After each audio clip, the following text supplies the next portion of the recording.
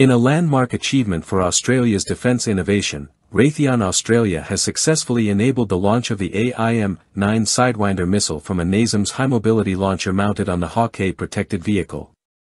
This live-fire event, conducted by the 16th Regiment of the Royal Australian Artillery at the Woomera Test Range, marks the first time globally that a Sidewinder, traditionally fired from aircraft, has been deployed from such a platform.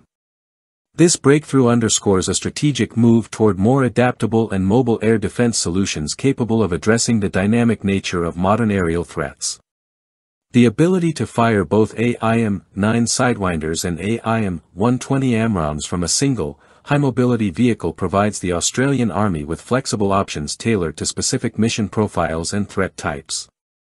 The NASAMS, National Advanced Surface-to-Air Missile System, jointly developed by Kongsberg Defence and Aerospace and Raytheon, is designed for defending against a variety of aerial threats, including drones, fixed-wing aircraft, and cruise missiles.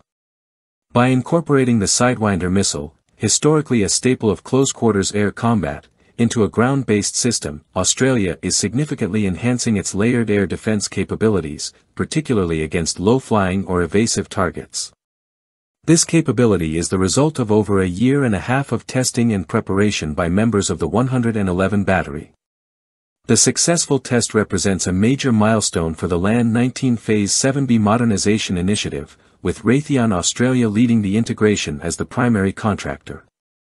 Previously, the Army had achieved a successful AMRAAM firing using the NASAMS system in 2023, and this new development expands the versatility of the missile suite. Compared to more static or single munition systems, the dual missile capability housed within the Hawk-A platform greatly improves tactical responsiveness.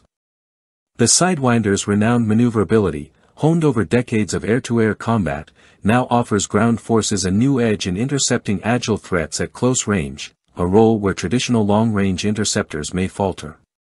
This advancement comes at a time of heightened strategic awareness in the Indo-Pacific region.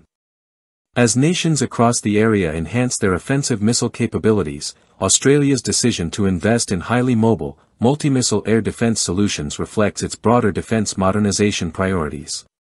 The test at Woomera signals a strong commitment to operational readiness and technological adaptability.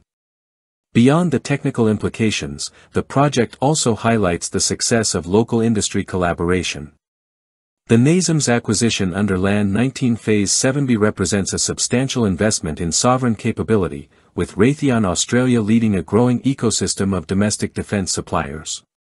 Continued success of these integrations is expected to shape future procurement and expansion across additional Army units. Ultimately, transforming the Sidewinder from an airborne interceptor into a ground-launched weapon represents a leap forward in battlefield adaptability.